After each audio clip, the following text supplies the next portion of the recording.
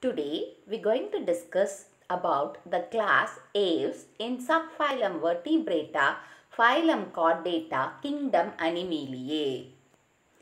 Class Aves. In Latin, Aves means birds. So Aves are nothing but birds. And the special feature of birds is flight. They fly with the help of feathers, and these feathers are the modification of four limbs, and there are some of the birds which cannot able to fly. They are called flightless birds. Example: ostrich, kiwi and penguin. The four limbs or the modification of wings. So the four limbs is used for flight because they are modified into wings, and hind limbs, so they are used for walking, running, swimming and perching. So perching means they have to hold and sit on a tree or tree branches or on any wires. You can see nowadays the electric wires, no? So there how it can able to sit. So that is called perching. The skin is dry. So the skin is dry and it doesn't have any glands. Only the oil gland or preen gland is present in the bird. That too at the base of the tail, the preen or oil gland is present. So the exoskeleton. When we talk about the exoskeleton, we have to talk about the feathers.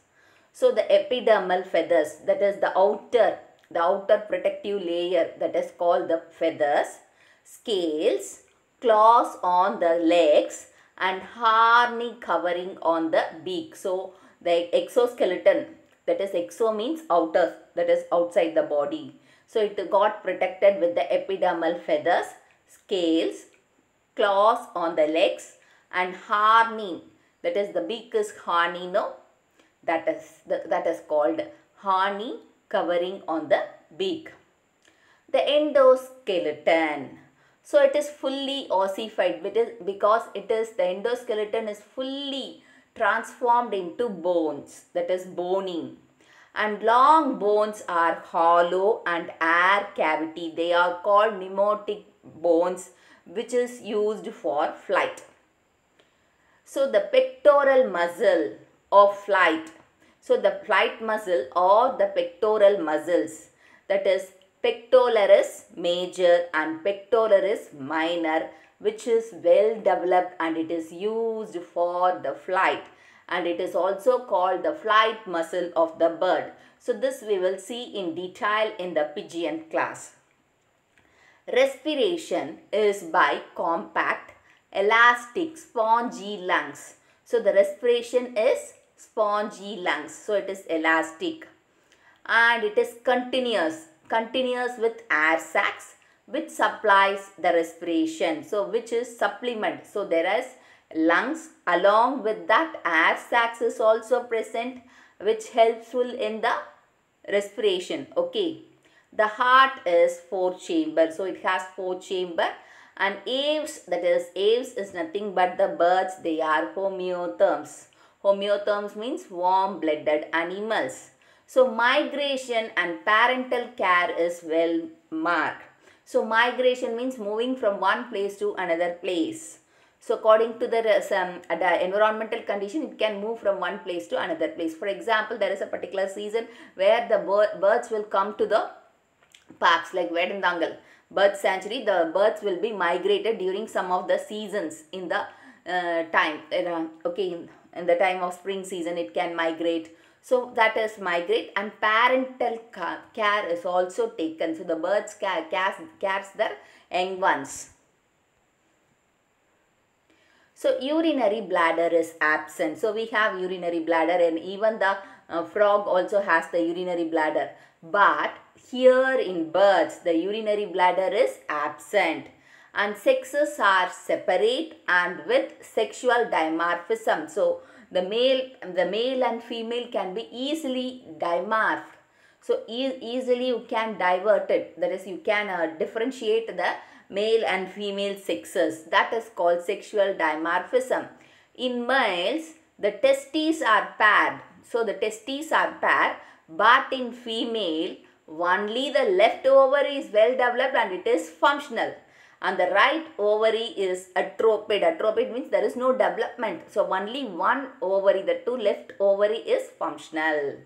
So all birds are oviparous. Oviparous means egg laying.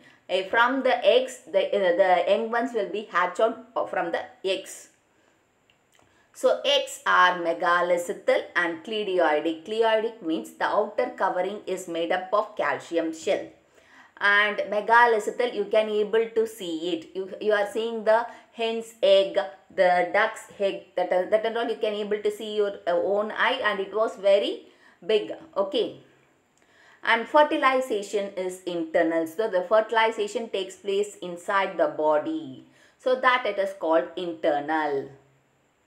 And here some of the examples: corvus, crow; Columbia, pigeon; Psittacula. Psittacula, here P is silent, so Psittacula, parrot; Pavo, peacock; Aptenodytes, penguin; Neophron, vulture; Calco apes indica, Tamil Nadu state bird; emerald dove. So Tamil Nadu state bird is emerald dove and its zoological name is Calco apes indica.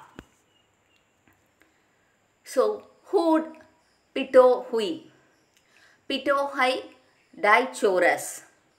The hood pitohui is a songbird found in the rainforest of New Guinea, the first poisonous bird to be documented. A neurotoxin called homobatrachotoxin is found in its skin and feathers, causes numbness and tingling in those touching the bird. So in the feathers and the skin, it has a neurotoxin. If you touch the neurotoxin, and it is poisonous bird also, if you touches the bird, it causes numbness, that is numbness and tingling effect, that is something will take in place, okay, in the hands like that. So when you touch the bird, so it is highly poisonous bird, okay. And this is the common emerald, that is emerald bird, which is our state, that is our state bird, Tamil Nadu. Next, this is vulture, you have seen it. And this is the hummingbird. And this you know very well, the penguin, okay. These are the examples of aves. Hope you understand the topic. If you have any doubts, post your doubts in the comment box. And if you want to watch the video of the topic in Tamil, I had given the link in the description box. You can go and watch it. If you like the video, give a thumbs up, share and subscribe to Science Easy Tech channel.